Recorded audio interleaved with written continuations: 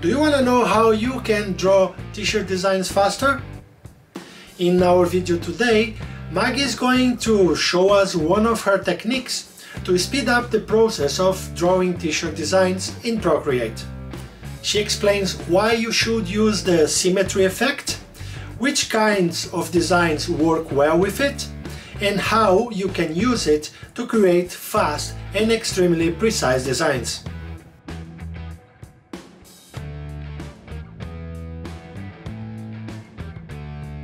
Hi everyone, this is Everson with DTG Merch, where we talk about everything you need to know to run a successful t-shirt business. We regularly post tutorials and other helpful content about topics like t-shirt design, print on demand, and direct-to-garment printing. So make sure to hit that subscribe button. Hello everyone, welcome back to a new t-shirt design tutorial. Today I want to show you how you can speed up the design process in Procreate using the Symmetry feature. If you look closely at the screen, you will see that everything I draw on one side is automatically mirrored to the other side. The way I set up my file in Procreate is that I created a new canvas with the size of 4500 by 5400 pixels. This is the size I would usually use for designs for print-on-demand platforms like Merch by Amazon. I used a resolution of 300 dpi and the color profile is sRGB. And if you're wondering why, we will release a video soon that explains why you should not use CMYK for direct-to-garment printing designs. Now as a first step, let's go ahead and turn on that Symmetry feature. You go to Actions, Canvas, and make sure that Drawing Guide is turned on. Then you go to Edit Drawing Guide and it will bring you to this screen. As you can see, you can choose from several different drawing guides, but the one that is of interest for us is the Symmetry feature all the way at the right. And as you can see, up there you can choose the color for that line that goes right through the middle, also change the opacity and the thickness of that line. And that line indicates where the screen will be mirrored. So with the way this Symmetry is set up, everything you draw on the left side will automatically be mirrored to the right side as well.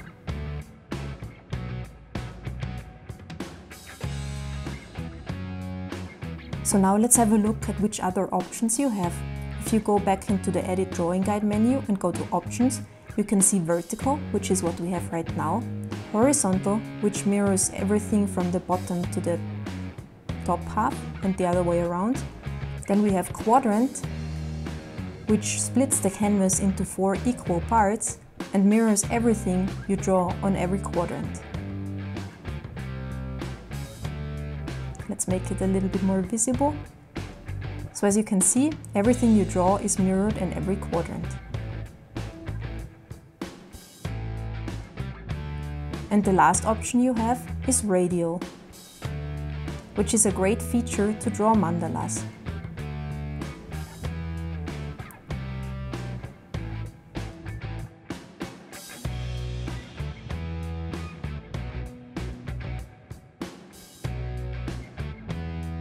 Now if you go back to the Drawing Guides menu and change to Rotational Symmetry, you see that everything is repeated in the same direction, whereas before it was mirrored.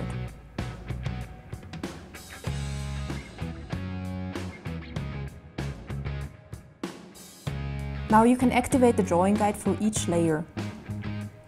So to deactivate it, you just go to the Layers menu and you click on the Assisted layer and turn it on and off. Also, when you look at the Layers menu, it will say Assisted underneath, so you know that it's active or not. And the nice thing about the Symmetry feature is that you can use it for everything. You can use it for sketching, you can use it for inking, and you can also use it for coloring. Which is very practical in my opinion, and it speeds up things quite a lot.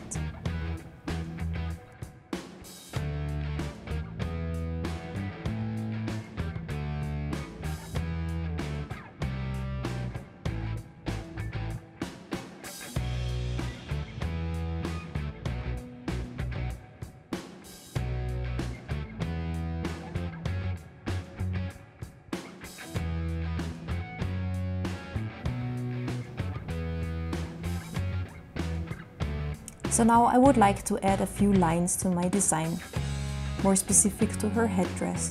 To do so, I go to Radial Symmetry, and then I start drawing the lines.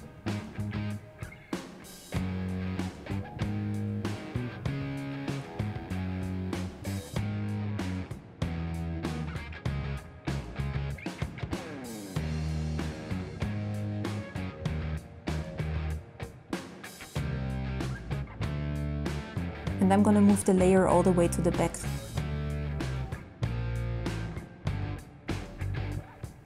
Because I want the lines to disappear behind the design. Now I pick an orange color and I just go ahead and start drawing the lines. And as you can see, it's repeated all over the design in all parts.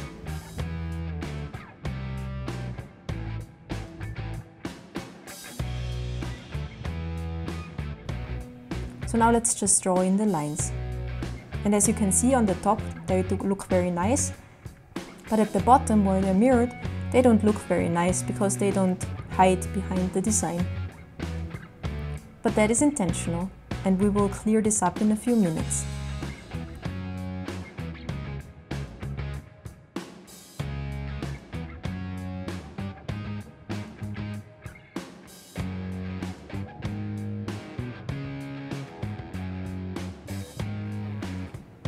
So once I like the way my little spikes look, I will go back to Radial Symmetry to change the layer symmetry effect. Then I'm going to choose an eraser and I'm going to erase the parts that I don't like. And the reason why I chose the vertical symmetry is so that it immediately does it on both sides. Otherwise I can just deactivate the layer and I would have to manually clean up both sides.